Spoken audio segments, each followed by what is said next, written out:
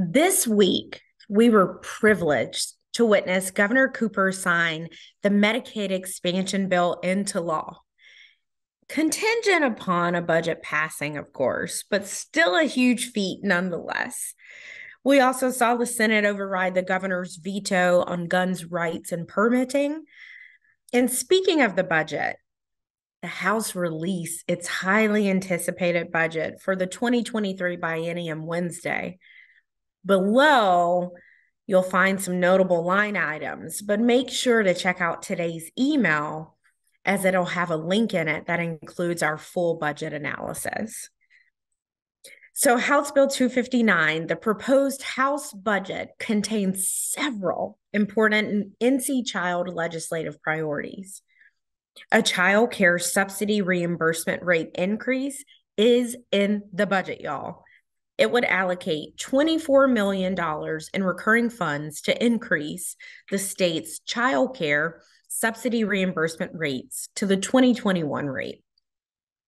The budget did not create a child care subsidy reimbursement rate statewide floor, but in terms of suicide prevention and children's mental health, the budget does make several investments, including recurring funding for cyberbullying and suicide prevention programs, $10 million in non-recurring funds for child and adolescent mental health facility planning, and a whole lot of money each year of the biennium to hire 120 new school support personnel, which is defined in the budget as school nurses, counselors, or psychologists.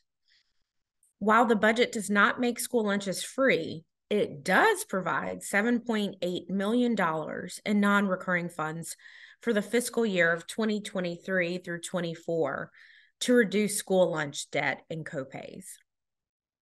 Then last minute yesterday, y'all, in the House Appropriations Committee, which was taking up the budget, we saw two bills that we'd been tracking get added as amendments. So that was Senate Bill 293, which would establish a tri-share child care pilot program to increase access to high quality, affordable child care, with a third being paid by the state, a third being paid by the eligible employee, and a third being paid by the participating employer. We also saw House Bill 43 get transferred into an amendment, which would create a pilot program in which full-time child care teachers would automatically be eligible for early childhood education child care subsidies for their children who are aged 8 weeks to 5 years old. The bill also had a fiscal note of $10 million non-recurring to create the program. The House will vote on the budget next week, and then the Senate is expected to release their budget. Subsequently, representatives from both chambers will convene in what is called a conference committee. And this is where they hash out the discrepancies in their respective budget language bills and negotiate and ultimately agree upon compromise language that will go into the final version of the bill. But there are also several bills moving outside of the budget this week. Of course, we already mentioned House Bill 76, the bill that would expand Medicaid. It was signed into law Monday, March 27th by Governor Cooper and would expand Medicaid for adults up to 138% of the federal poverty level. So we are again over the moon, and we want to thank legislators and legislative leadership and staff for moving on this life-saving legislation. We also saw House Bill 494, Strong Minds Pilot Program. And this bill was filed Tuesday, and it would establish a pilot program to support the mental health of early childhood caregivers. There is a $280,000 non-recurring appropriation, which would be equally split amongst the pilot sites. And the pilot sites would be the Wake County Smart Start and the Richmond County Partnership for Children. The bill passed its first reading Wednesday, March 29th, and has been assigned to the House Appropriations Committee. House Bill 253, Prevent Students from Harm Act, is bipartisan legislation that would update existing state law related to bullying prevention and health education at school.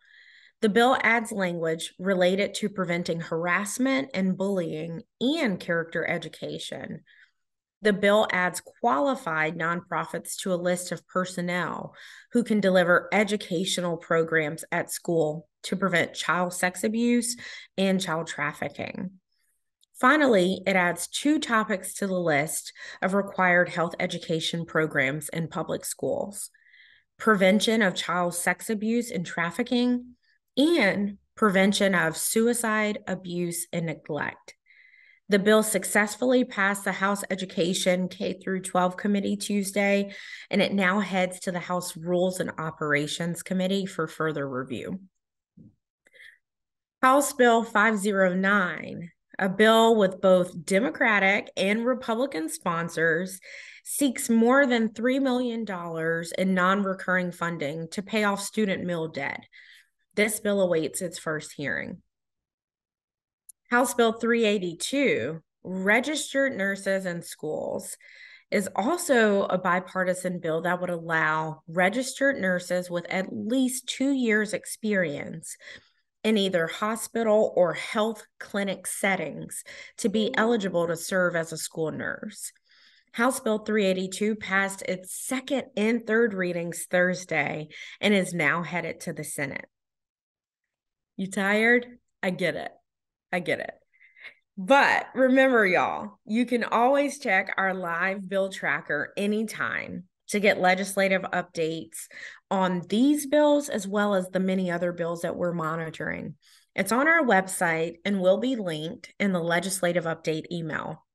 And as always, thank you so much for what you do for North Carolina kids and families. Now go make it a great one.